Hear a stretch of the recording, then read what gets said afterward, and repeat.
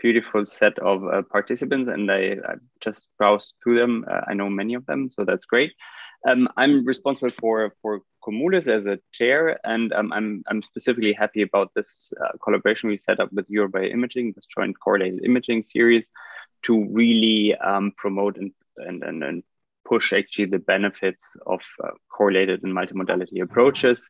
It's an educational lecture, but it should also highlight a lot of exciting biomedical research and also present the limitations and benefits and principles of such correlated approaches. It's not only on biological microscopy, but we'll also have other subjects on preclinical imaging, for example.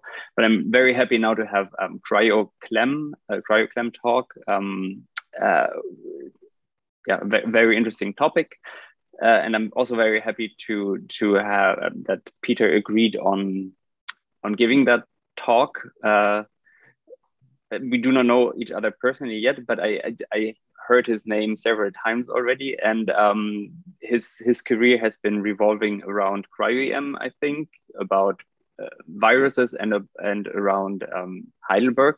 So he did his PhD at the University of Heidelberg and at EMBL, then had a quick tenure or even an extended tenure with John Briggs before he went for his postdoc to NIH, and is now a group leader at the University of Heidelberg again, and focusing on membrane biology using cryo-electron microscopy or advanced electron microscopy, including correlated approaches. So the stage is yours, Petr. Thanks for accepting, and really looking forward to your talk and to enjoy you.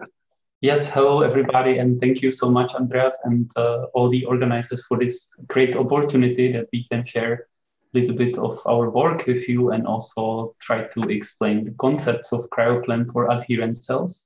So yes, I will talk today about strategies for milling, basically CLEM strategies for milled cells, because that is more challenging than correlating 2D in 2D, because this involves also 3D correlations. And I will focus mainly on virus-infected cells, because that's what we are mainly interested. And we will cover several topics, and we will basically talk about cryo-CLEM challenges, which are inherent to cryo-FIB milling. But we will also look into consideration for sample preparation. So if you like to prepare your cells to optimize that they grow on the grids, how to do it. And we will also cover something which is very important, and that's the cryo light microscopy and its limitation and challenges. And then towards the second part of the talk, we will go over some study cases. So that's actually projects we are doing in the lab currently, and we will focus on trying to CLEM influenza A virus fusing inside the cells, which is quite challenging. And there are different approaches to do that. So we will cover 3 different approaches. One is called post-TEM CLEM, one is targeting CLEM, and the other one is on-lamella CLEM, which I will talk only briefly about. So as you know, it is really useful to use CLEM to study virus-host interactions. And I don't have to here stress that cryo-electron tomography is very beneficial, especially for studying viruses which are pleomorphic, and we can directly zoom into these viruses and see how proteins interact with membranes and how these proteins are organized into complexes and encapsulate genome. And we can, of course, also increase the resolution by use subtomogram averaging. Now, when we would like to look at how these viruses are interacting with cells, then it gets much more complex, because the cell is much larger and has many more molecules and many more proteins. And so we need light microscopy to zoom out into these infected cells. And that, of course, then also requires that we have fluorescently labeled viruses. And that is not so simple to fluorescently label viruses, that they are still vital and also infectious. But once we have them, we can then follow the viruses inside the cells and see how they interact by light microscopy or by cryolight microscopy. And if we then want to again zoom back what is actually happening in these areas where we have the interaction, we need to bridge the resolution gap by using in cellular cryocorrelative light and electron microscopy. And this is not new. This has been done before, and there are some very nice studies. And this is one of them, which is done actually by Briggs group, by Martin Shorp, where we have a cell which is transfected with fluorescent GAC protein. So HIB GAC protein is a protein which is very important for budding of the virus of HIV, and the budding occurs on the cell plasma membrane. And because it occurs on cell plasma membrane, what we can do, we can directly correlate the cell fluorescence to the EM, because EM can penetrate, or transmission electron microscopy can visualize the periphery of the cell because it is relatively thin. And then we can see these budding virions here, or VLPs, which are nicely, you can see the GAC layer as well, and study it at high resolution. Now, in virology, what is also very important is what is happening inside the cell. So, and that is much more challenging to study by CLEM, and also to deliver high resolution and to do it in cryo conditions. And as you may know, viruses, they completely remodel the cell in order to replicate inside the cells. And some of them, like, for instance, positive single-stranded RNA viruses, they use intracellular membranes to replicate, and they completely change these membranes into small vesicles where they basically concentrate the replication machinery, and also this protects the replication machinery from immune system of the cell.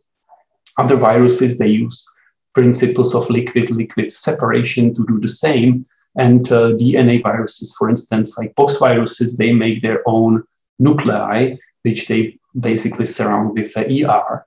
And so the viruses, they really change the cell a lot. And in order to reach this area, we need to kind of thin the cell, because as I told you, we can only observe, without any thinning, we can only observe the periphery of the cell, and then we can study events like entry or budding.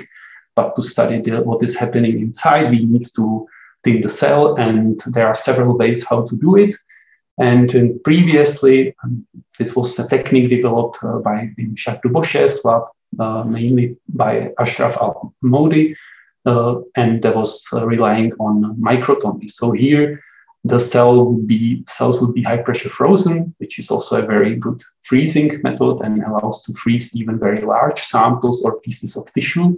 And that would be then sliced by a diamond knife.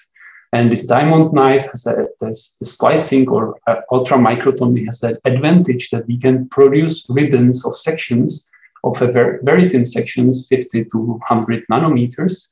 And we can follow the whole volume of the cells. And then we can also use cryolight microscopy to basically see these fluorescence, and also quite precisely correlate it, because it is doesn't have any 3D basically dimension. And then we can, of course, see also the structures. The problem of this method is that due to the compression of the cutting, there are many surface artifacts, and also we can actually see the compression in the cell structure. And what is next problem is that these sections are often not well attached to the grid, and they are very wavy. And so this is problematic for cryo-electron tomography. So the currently mainly used method to thin cells is cryofocus and milling, and I do not have to go here to details. There's a lot going on about this topic. It was originally established in New York State by Mike Marco, and then really developed much farther in Martin Sweet by Baumeister's group. And this microscope has two columns. One is a scanning electron, one is a focus ion beam, and can be used to micromachine the cells to remove the material which we don't want, because we want to penetrate only a very thin lamella at the end. And this lamella is actually then hanging in the body, or is hanging in the body of the cell still. And so this is very powerful, but it has also some disadvantages, this method. And disadvantage of it is that we are just really looking at a very small fraction of the cell. And if you think about it, a cell, depending on a cell line, can have a height of 6 to 8 microns and a diameter 40 to 60 micrometers. And the lamella is really, really tiny. It's 20 by 10 by 200 nanometers. And this, if you then calculate the volumes of the cell, this is the volume of the cell is around 1700 cubic microns for this kind of a cell. This is for A549 cells. And the volume of the lamella is 40 cubic microns. So it is only 2 to 3% of the total volume. And that is, of course, very challenging. We lose all the information which is above and below. And then also this is very challenging for correlation itself, because we don't have a serial section where we can follow up the cell itself, the cell volume. So how do we actually correlate these lamella? And that's what we will spend some time on. And there are these three approaches, and one of them was already developed in 2016 in Baumeister's group, and this is site-specific cryo-FIB targeting, which basically uses an advantage of having beads as fiducial markers, which we can see in both light and SEM microscopy, and that will help us to target exactly where the fluorescent area is. Second approach, which we will also cover, is an approach which we use to correlate the fluorescence after we have already acquired the TEM, so it's called post-TEM. And then the third one is using assisted cryo-LM, which is integrated into the microscope, into the cryo-FIB. And so before we go to these methods, we have to a little bit talk about cryolight microscopy, because that is inherent to all of these methods. And cryolight microscopy has been also developed actually partly in Martin's field, but also in EMBL by Briggs Group, also by Martin Short. And this is a Leica microscope, which we also have here. So I will mainly talk about Leica microscope. It's a microscope which uses a 50x lens with a 0.9 NA. And the reason for this lens is that because we need to keep the samples cool at very low temperatures, at minus 190 degrees Celsius, we don't, and the objective itself, it's not actively cooled. We don't want that the objective would warm up and vitrify the sample. And so these are long distance lenses. And because they are long distance lenses that they don't use any immersion oil, we compromise on the resolution we can achieve. And the XY resolution is not so bad, but what is a problem is usually the axial resolution, which we really need in order to do targeted milling or any kind of correlation on lamella. And so if we look at what is the resolution we can achieve, it is axial resolution is somewhere between 800 to 1000 nanometers in Z. And if we, of course, use confocal, there are also now cryoconfocal microscopes available, then we are much better, doing around 400, 500. But still, it is not really enough to meet the requirements for thickness of the lamella, which ideally would be around 150 to 200 nanometers, because that allows to have a very good signal-to-noise ratio in cryo-electron tomography. And so if we look at a cell, this scheme of the cell and a lamella going somehow through here, which is 200 nanometers, we have to always consider also the sampling method in Z, and that's very important. So with the wide field, of course, it is really low resolution. So we have around 900 nanometer resolution here. And obviously we cannot precisely know, based on this resolution, we cannot then later precisely allocate where the fluorescence of the lamella will be. So confocal microscopy will improve that, but still it's not really perfect. And so ideal resolution, also based on the Nyquist sampling, would be then to have at least 100 nanometer resolution in Z to be really able to localize in the cell and to have a very precise targeting of the material. Now, of course, what is very helpful, and especially if for us, since we have only wide field microscope, we use deconvolution to remove out of focus information. And this really helps to also increase the resolution in Z and to be more precise in targeting or in correlating the lamella. And here is an example what can be achieved with a cryo wide field Leica microscope. This is a cell, which A549 cell, which is overexpressing a neon green detect protein. And you can see this is the wide field image, and after deconvolution in AutoQuant, which we use, you can then, of course, reach much better resolution. And this is really important to do for Cryo-CLEM for milling.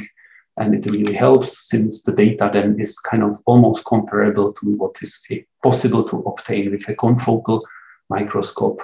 At least it improves a lot.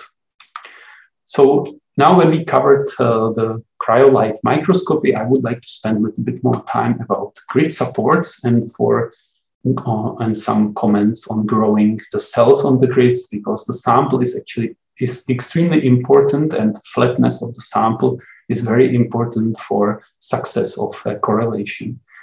And so what is really advisable is to be very careful when handling these EM grids, and during seeding of the cells, what we like to use is either PDMS coated grids, coated dishes, which then are very soft and one can nicely and easily pick up the grid.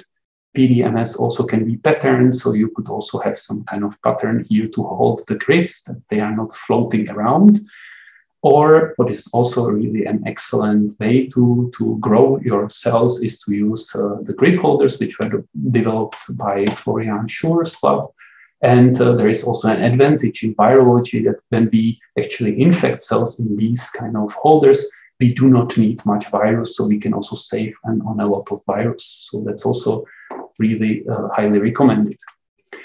If you have the option to use micro-patterning, it is also really advisable to use it, because the cells, they tend to grow sort of randomly on the grids, and because they do not like this perforated carbon foil, they then prefer also to grow on the grid bars. And this is, of course, what we don't want. So patterning, which has been lately established by 3 independent groups here, is very, very powerful and can help you and facilitate the whole Cryo-CLEM. If you don't have an option for patterning, then still one can kind of tweak it and convince the cell to grow in the center of these grid squares by using a different patterns. And what is advisable to use here is to use patterns which have much more carbon and much less holes, because then the cells will also be growing preferentially inside. It's not preferentially, but they'll also grow inside the squares. So there are different supports which one can choose. Carbon is standard, but perhaps not the best support which one can use for growing cells. Silicon dioxide is much more robust, and also it's a little bit more flat. And of course, one could also use gold foils, which are very flat and also a little more stable. For grid selection as a mesh, one has to use, of course, some biocompatible material like gold or titanium. Titanium has the advantage that it's very sturdy, but it has a low thermal conductivity, which might impact the plunge freezing, also the vitrification during plunge freezing. And so it's not actually a famous phenomenon, which was already described in 1993 by Frank Bowie. And this is that the carbon film is not staying flat when the grid is cooled down, and this is called cryo-crinkling. And it also can cause some problems during milling or imaging. So this is also nice if it's possible to avoid. And this is caused because, especially for copper or for gold, these metals, they have a very high linear thermal expansion coefficient, and they will shrink more than the carbon itself. And so to avoid this, one can actually choose the right metal and right film. And the most advisable, what is probably the best match, is to go for titanium grids, because they have much lower linear thermal expansion coefficient, and cover them with either carbon or silicon dioxide, or use gold grids with gold film. And this has been very nicely described in a recent paper, also from Yuria Mahamit's lab, where they, especially in the supplementary data, there's a lot of information which I recommend to look at.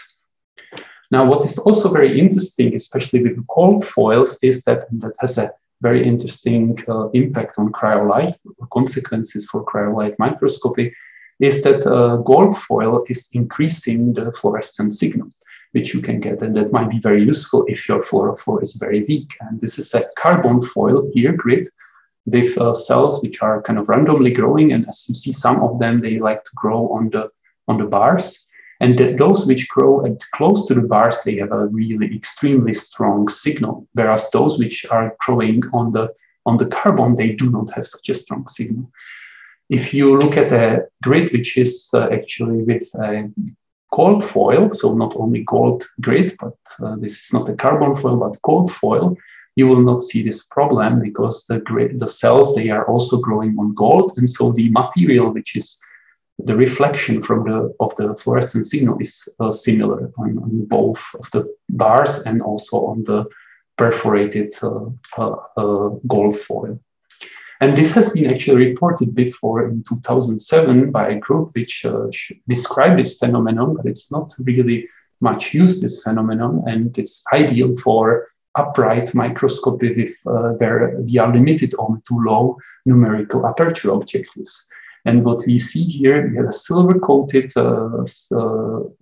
support glass slide where we have cells, and this is actually a line which is not coated, and you can see the difference is really remarkable. And this is nicely actually plotted here on this chart, on this plot, where you can see that even for a numerical aperture objective 0.9, which we are using in our cryolight, we have a 2.2 to 3-fold enhancement of resolution. And this might have a very important consequences for cryo super resolution microscopy when we don't want to use such high power lasers. So I believe that gold foil supports are important for the future of cryolight imaging. However, there are also issues with these foils, is because of this very strong difference in the reflection between the holes and the foil, they cause imaging artifacts. So this needs to be optimized by using different patterns. What is also very important is to keep in mind that humidity is usually a problem, and it can cause during this sample transfer, in the workflows, which are often very complicated, it can cause a lot of ice contact on the grid, which is then troublesome for targeted milling or for milling itself. And so what we really recommend, if you do not have a room where you have a controlled humidity to at least 30%, to really build a chamber around your microscope, and also for the transfer, and use some gas or compressed air to reduce humidity. And in Heidelberg, we have a very high humidity, and this is really helping us a lot to be able to work also over the summertime. So yeah, I will now, when we go through these technicalities, I will now show you an example, and we will go to a real biological sample where we use Cryo-CLEM to localize infected cells or viruses in infected cells. And we will now talk about this post-EEM Cryo-CLEM approach, which we have established in our lab. So, of course, we always want to have some biological questions. We are not just developing the methods or establishing the methods for fun. And we are very much interested in influenza A virus, which is a very important human pathogen. And this virus is also quite fascinating, as you can see here. It is a pleomorphic virus with a membrane envelope. And inside the virus, as we look a bit closer to the virion, we can see there are these complexes, and these complexes are called RNPs, or ribonucleoprotein complexes, and each of them, they carry a segment of the genome of the virus. On the surface of the virus, we see different spikes, and there are two different spikes. One is called neuraminidase, that's this one, this very short one, and then we have this longer ones, and this is a hemagglutinin. And hemagglutinin is very important for fusion of this virus, because it's an envelope virus. In order to infect a cell, it has to fuse with a membrane of the cell. And this happens actually very fast, and it is governed by this protein, which is hemagglutinin, which is synthesized in metastable form or metastable conformation. And upon a trigger, which for HA is a low pH, it will rearrange its structure dramatically to drive membrane fusion and to bring the endosomal membrane and viral membrane close together to form a fusion pore. And this is an energetically very expensive process. It has been studied extensively in vitro and with liposomes, but there is very little known about how this happens inside the cells and how this is controlled inside the cells. And so if we look at the replication cycle of the virus, influenza virus enters by clathrin-mediated endocytosis, and at low pH, in late endosomes where there is low pH, the fusion is triggered, and this allows to release the genome and start a replication of the virus. And so inside the cells, this process is actually controlled, and there is a very interesting protein called interferon-inducible transmembrane protein 3, which has been discovered as a very potent inhibitor of the fusion. And so we want to know how this protein actually functions. And for that, we have obtained a stable cell line. These are A549 cell lines, so type 2 pulmonary cells, which overexpress this protein. And this protein is tagged with a neon green, which is a very bright green fluorophore. And as you can see, we can then see these organelles, and there are many of these organelles, which are late endosomes and lysosomes, basically, in these images. And so because we have many of these organelles here, and also because IFITIN3 is able to block membrane fusion, which is otherwise very transient, we do not really need to target, in this case, a single virions, but we expect to have arrested many virions in these organelles. So we will focus basically on correlating these organelles rather than the virus, because to correlate the virus is much more challenging. So how do we do that? So we use this kind of the scheme, the workflow, which we have established. So the cells are seeded on the grids, as we discussed, and then we infect them with many viruses, because we want to have quite good chances finding these viruses. So we use 200 viruses, approximately 200 viruses per cell. And then after infection, we plunge freeze immediately without the need of a fixation, because this is all done in biosafety level 2 labs. And then we image the cells, the infected cells, with a cryolight microscope, as I mentioned, Leica cryolight microscope, which we have. And these cells are also stained with lipid blue, which is a stain for lipid droplet, and which you will see later is very important. After we acquire these tags and we find suitable cells for milling, we then produce lamellas in a standard way, as it is reported in many publications. And then we map these lamellas with a higher or intermediate resolution to have a very good maps, at TEM maps, so no tomograms, but we also take tomograms in the areas which are interesting, which may basically represent late endosomes. But at this point, we don't know actually where the signal is.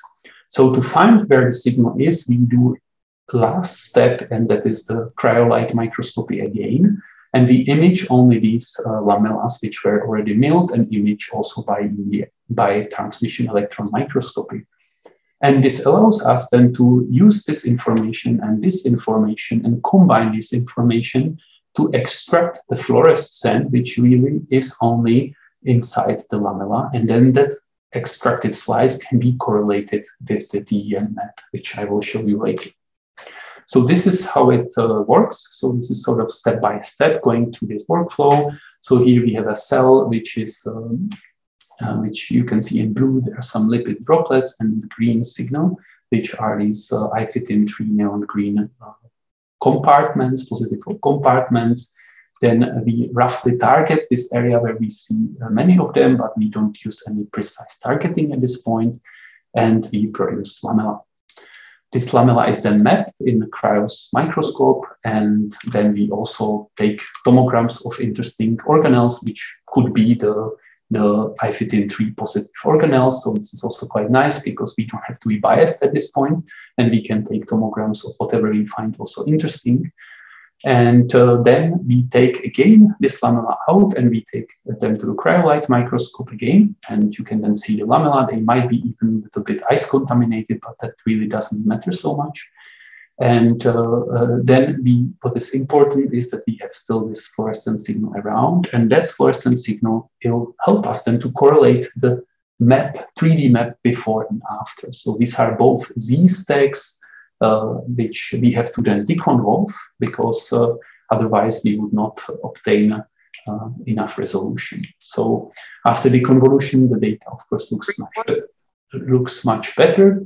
And then we can really perform some alignment and registration, which is done based on the intensity of these maps. It's a 3D rigid transformation. And so this is then the registered stack, again, reassembled stack. And also because, you know, when we do milling, it's not perfectly horizontal, the milling. We have to computationally adjust for the tilt of the lamella. And so that's fairly easy when you look at the XZ slice of the volume of the cryolight data in bright field. You will see this actually the lamella itself, and you can estimate the angle. You can correct the angle and reslice the whole volume. And this resliced volume is seen here, so you can see it here how it's nicely going through, and it's tilted and aligned. So after this, we can extract, and this is a bit tricky, and I will spend more time on this part, how we can then extract really the slice, the cryolight slice from the volume, which really precisely corresponds to the lamella itself. And so this is shown here, the one which is extracted, but let's go through it more in detail.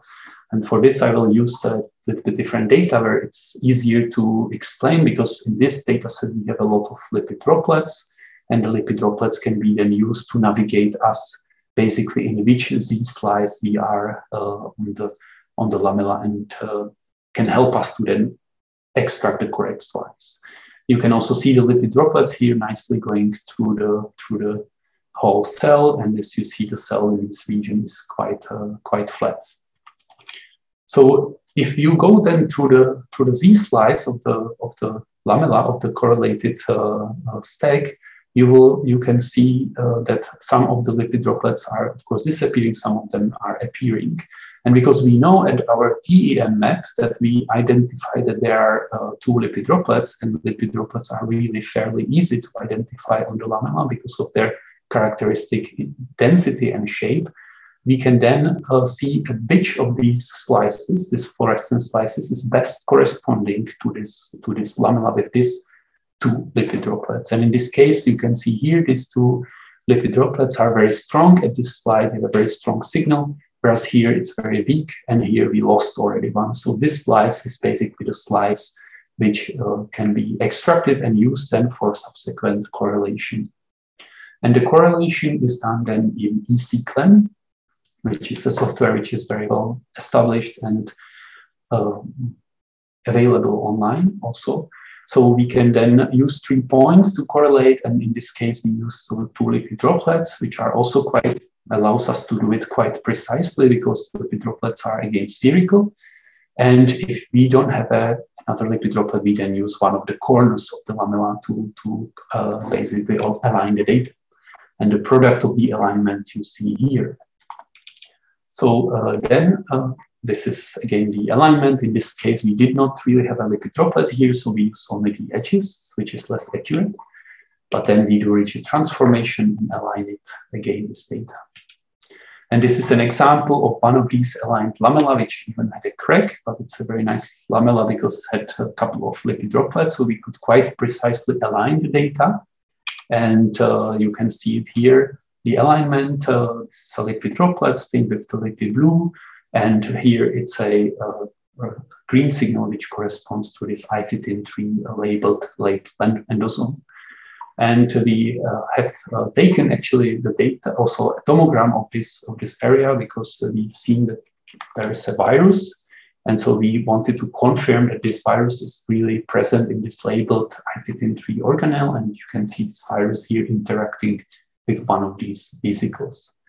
So it's not able to fuse with the vesicle, or it doesn't seem to be able at least to fuse. So to conclude about or summarize this method relies on two fluorescence or two steps when we use two cryolight imaging steps. And by introducing the second one, then we are really able to align and correlate data on the lamella. And this has several advantages. Basically, especially when you have lipid droplets present, it can be quite precise.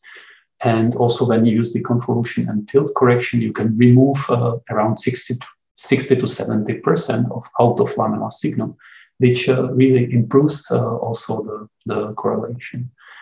Now, yeah, the advantage is that this is done after the whole work, so you can only do it on lamellas which were successful and not perfectly vitrified, where you see what you want, what is basically some structures, that it's not only nucleus and so on. Disadvantage is, of course, that we don't do cryo-ET on the correlated spot, so that is something which cannot be done in this method.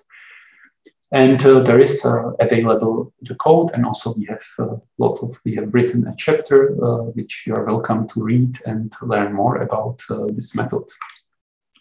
So I will now jump into a different approach, which is completely different, and this is basically where we are targeting the fluorescent signal, and this is particularly useful when you are targeting something very rare, like a rare signal or a small particle. And this, as I said, this was originally established by Arnold et al. In Baumeister's lab, and also Baumeister's lab have used this method and also developed it more later. So why do we use this method now? And in this case, we will now want to catch really a fusing influenza A virus inside the endosome, where we have no inhibition. So this is a ball type cell where there is no IFITIN3 protein, which would block the membrane fusion. And so that's, of course, much more challenging. Viruses are small, and influenza is not really and also has a diameter around 100 nanometer. And fusion events are very fast and rare events. So here, again, targeting is really important and is really highly recommended.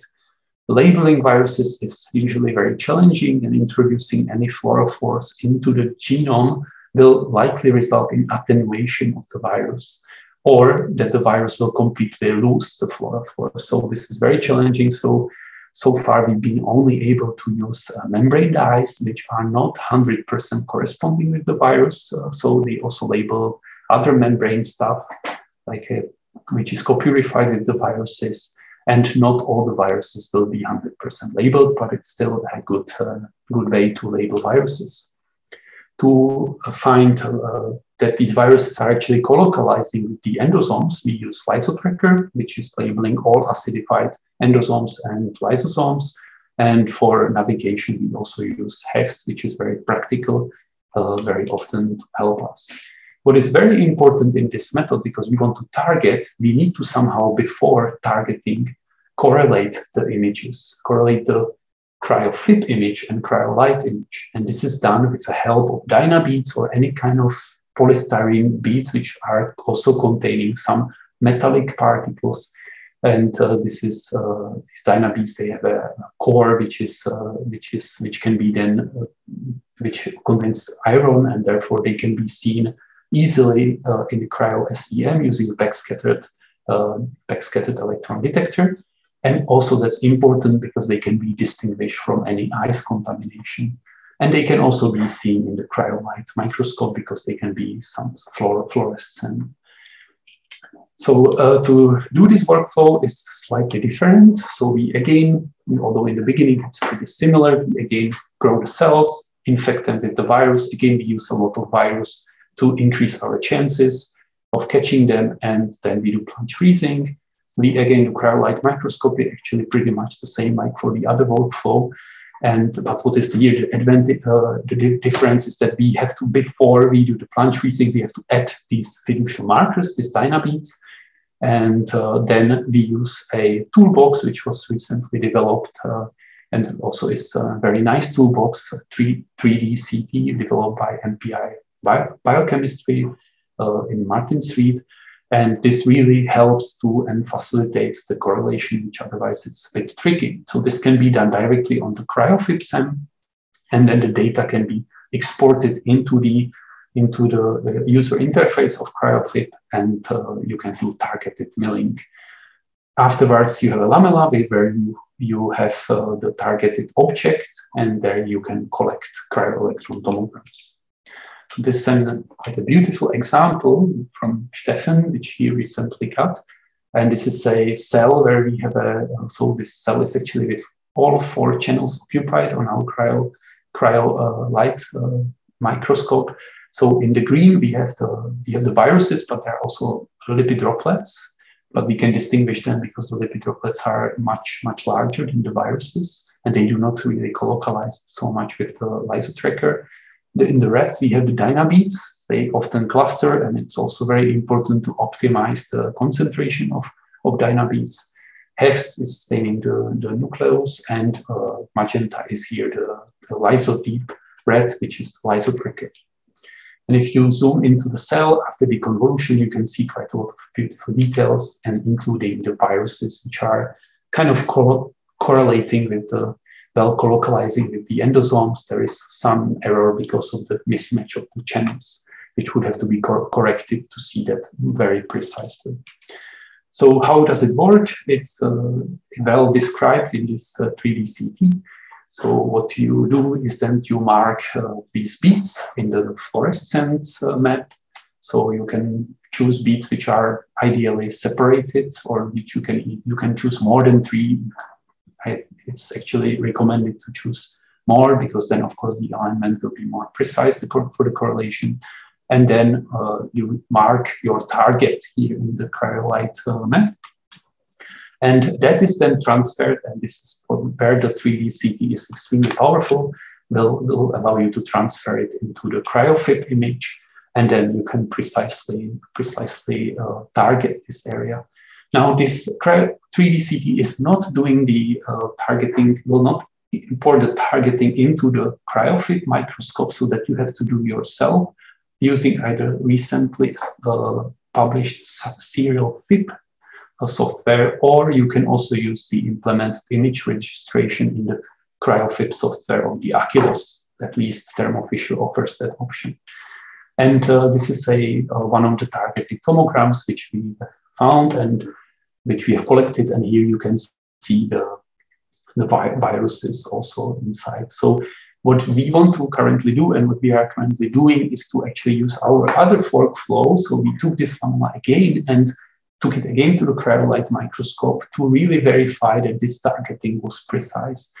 And this is to combine basically both workflows and benefits from them. So again, to summarize this cryo-FIB approach, the targeting approach is really powerful when you want to target very rare events. Although in our case, we a little bit cheated. We had a lot of viruses in our sample. And but it is very powerful when you have small particles such as viruses which you want to target. It's really important it would definitely benefit from cryoconfocal microscopy, because then that will improve the precision of the targeting. And the advantage is, of course, that you directly then collect the tomogram on the viruses inside the tomogram and inside the endosomes, and that you have the 3D data. The disadvantage is that because this correlation is done before milling, and before a lot of milling is often sensitive to some movements, it might cause these movements, and also curing of the platinum might cause some drift, and this might change a little bit the position. And so it's important, what we would suggest is important to somehow validate that this correlation is actually precise. And for that could be used this post-DEM CLEM to really validate the precision. And currently there are really nice software available, which is really making it possible. So the 3D CT and also the serial FIB, which is now being released also. So we went now through this two different methods, and in the remaining few minutes, I just would like to mention another approach. We do not have this technology here on the campus, so I cannot give you an example on the virus infected cells, but would just like to make you aware of this, and that is the cryo-LM assisted milling or on lamella cryo-CLEM, where you directly can see the fluorescence on the lamella. And this is a very nice method established by Alex DeMarco's lab in Australia, where they basically integrated the cryo light microscope into the cryo-FIB SEM. And this has several advantages when you don't need to transfer the sample, so you minimize ice contamination. But also the advantage is that then one can monitor the fluorescence during the milling. This will work, of course, only for very bright fluorophores, and this might be a problem a little bit here. Perhaps can be also combined with deconvolution, and then Z-stacks are possible. But certainly this is a very promising and important approach, and there are now also commercially available systems from Thermo Fisher and from Delmic that they can add the cryo light module into your cryo-FIB microscope. So with this, I come to the end of this presentation, and I would just like to summarize and a little bit think about what to do when you have your own project and when you want to do cryo-CLEM on FIB cells, which are adherent cells. So, of course, it depends what kind of a question you have, and sometimes you don't even need to do correlative microscopy because it is something very abundant in the cells, or you want to just verify that you are correlating these organelles, which are, for instance, some mitochondria or ER, which are modified, and there are many of them, and they form networks which are really hard to target, actually. So then what might be really sufficient is to do post-T and cryo-CLEM. So that might really give you more precise actually correlation of all the structures. If you work with very rare events and very small volumes that you want to target, then really targeting is the method of choice. But it really benefits from cryo-confocal microscopy. And as I just mentioned, the confocal microscopy has still limited resolution. So you have to account that there will be still some error of to target it in the Z, because the Z resolution of the confocal microscopy is still not as good to localize the signal within the lamella, which is thinner than the resolution limit. And it requires, of course, the fiducial markers. I would always recommend combining cryo-CLEM methods also with room temperature CLEM methods, because they are much more precise in terms of correlation. They are much more efficient. You will get many more samples, and it's always a good start to kind of get to know your sample. And so and they are very well established. So with this, I would like to end and thank very much to my group. And most of the work I have shown today was done by Stefan. And also Benedict, who is now in Medeila's lab. He contributed a lot during his master thesis in our lab to the development of the cryo-CLEM, post-CLEM approach. And of course, also other members have contributed a lot to the development. Then I would like to also thank to IDIP, which is the infectious disease imaging platform at university, where we have a high-end light microscopes and also the cryolight microscopes, and that's headed by Vibor Lakota. And with this, I'm happy to thank you also for your attention. I'm happy to take any of your questions.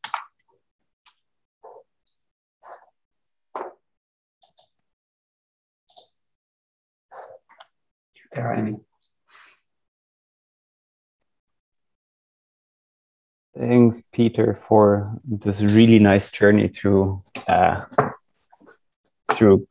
correlative electron and light microscopy in cryo setups with FIB SEM. It was really, really nice. Thank you. And I think you perfectly implemented the idea we had with an educational talk, presenting the limits, focusing on biomedical applications and sample preparation challenges. That was really beautiful. And I also learned a few approaches. So thanks.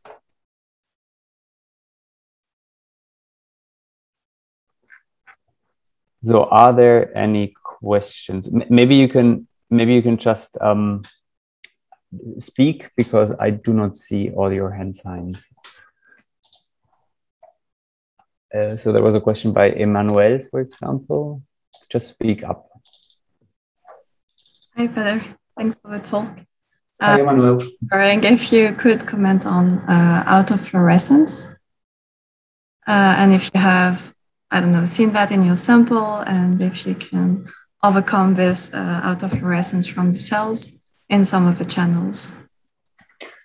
So we do not have that much of an autofluorescence. Sometimes from the lipid blue staining we have some, but we believe that's mainly the problem of the staining and not the autofluorescence in the channel. But otherwise, we have not really faced so much autofluorescence in the, for instance, in the green channel. So I cannot really comment so much on that. Sorry. Okay, thank you. Good to know. And then there's a question about from Nama about the contamination while transferring from one platform to the next. So could you elaborate a little bit more on how you transfer, because you transfer several times, specifically with a post-tem approach.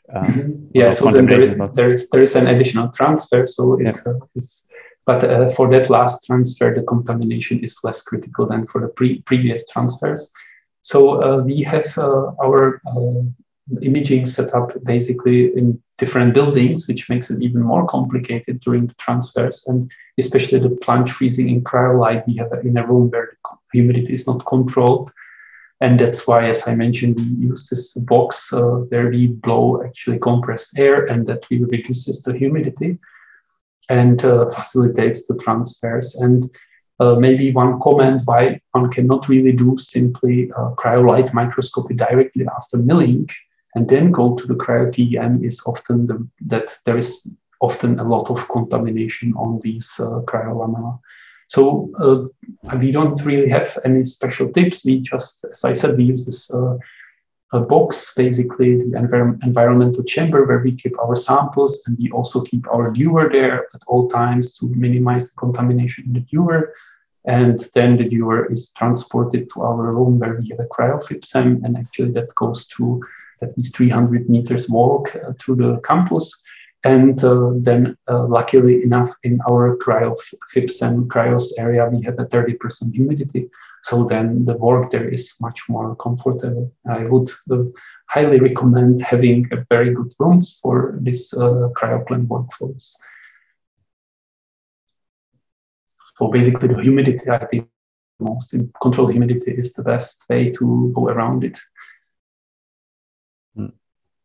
And maybe along those lines, could you comment on your success rate, Petr? I imagine because of contamination, because of deformations during the milling, that the correlation doesn't work properly, maybe quenching, whatever can occur. Can you maybe give a perspective on? Yes, so the exact success rate, we have reported it in the chapter. I don't remember now exactly by heart for different samples. But the correlation is when we have a good, basically when we have a good lamella, and when we can correlate it, then the success rates are around, I think, if I remember, around 60–70%. So that's what we had, if I remember well now. And otherwise, of course, that what is usually a problem is then when, for instance, there is a devitrification. And that is, I would say, a problem in general in cryo-FIB milling, where we lose a lot of lamellas because the cell is simply not vitrified, and that's because it's plunge freezing is really limiting to always get a good vitrified cells, and so that I would say where we lose often many samples.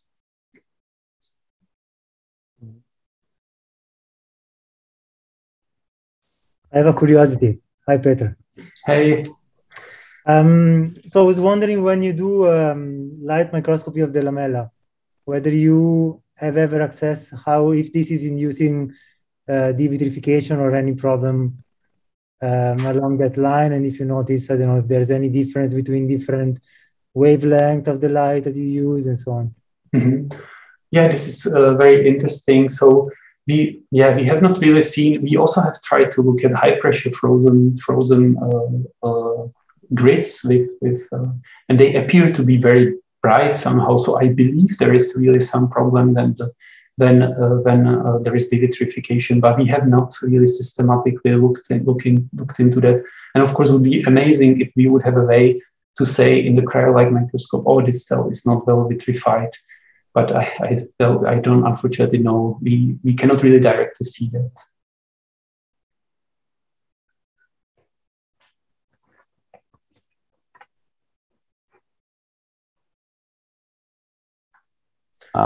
There's another question on by Joy. Did you find EC-CLEM correlation work reliably to correlate final SEM lamella image and light microscopy images to determine precisely where to collect tomography on your 3D CT targeted lamella? So on the so the 3D I mean the EC-CLEM is a software which is quite reliable, at least it's not the sometimes most user-friendly software, I have to say, but it is sometimes a bit too slow, but it seems quite reliable. I don't know if there is some more specific comment to this question, where is the problem, but I think for us it's also works quite well.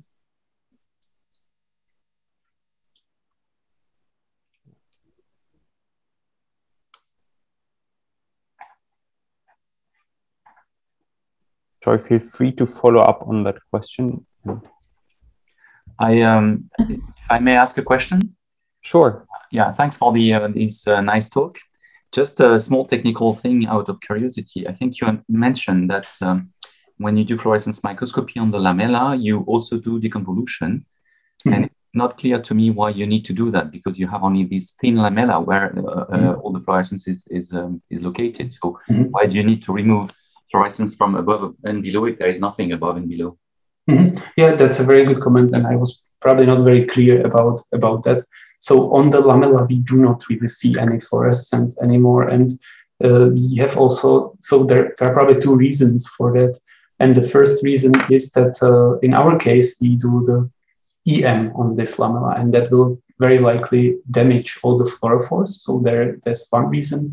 But we have also tried looking at lamella in cryo-light microscope before TEM, and with our setup, we do not really see any much fluorescence inside, and that is very likely because the signal is also quite thin and quite weak as also to collect. So the reason why we do deconvolution on these cryo samples, it's that we want to correlate it with the sample which was collected before milling. And for the registration of these two volumes, it really is beneficial to deconvolve. So we are mainly interested in the signal actually which is around the cell. Yeah, okay, I understand. Thanks.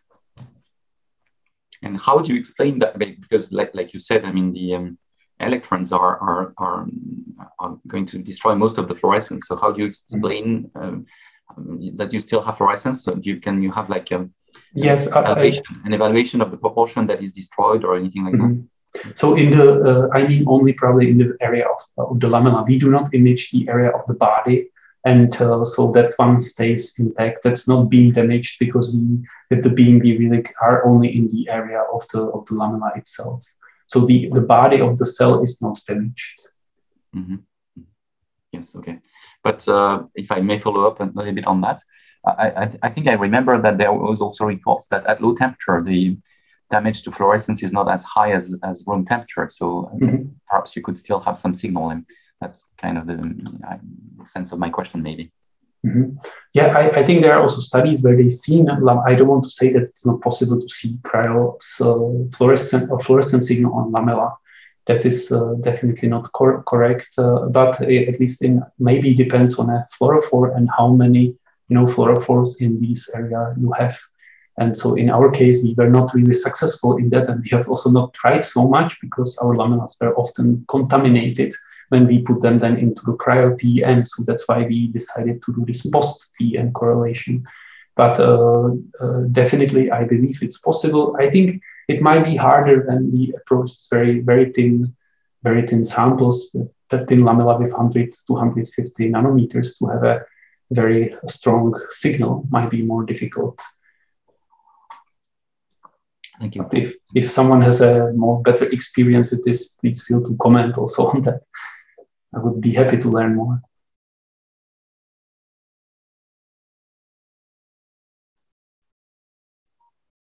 I have one last question on the fluorescence signal. So, with your deconvolution, do you think would still make sense to try to implement cryo-immersed high numerical aperture cryofluorescence lenses, or because it seems for you it's doing the job, right? I think that's definitely. I mean, it's really not necessary for cryo-CLEM of FIB mill samples. It's really necessary to improve the resolution of cryolite microscopes. So we need better cryolite axial resolution, and definitely would be great if we could use immersion lenses. But I still think practically it's very difficult to do it, and really having be able also to move around large to map samples with this immersion, which is usually some isopropentane or other kind of a solvent which doesn't freeze at these temperatures. So I think it's quite challenging to go this way, and perhaps other super resolution methods might actually improve, even using these low NA lenses. They are also quite powerful, and you can do a lot of mapping, very quick mapping, and so on. And perhaps then it's better to go for integrated approach where you have the cryolite and you really monitor the SU mill, because then you don't actually need Z resolution because your lamella is getting thinner and you can sort of navigate where you are. So I think this is probably the better way to go. Mm.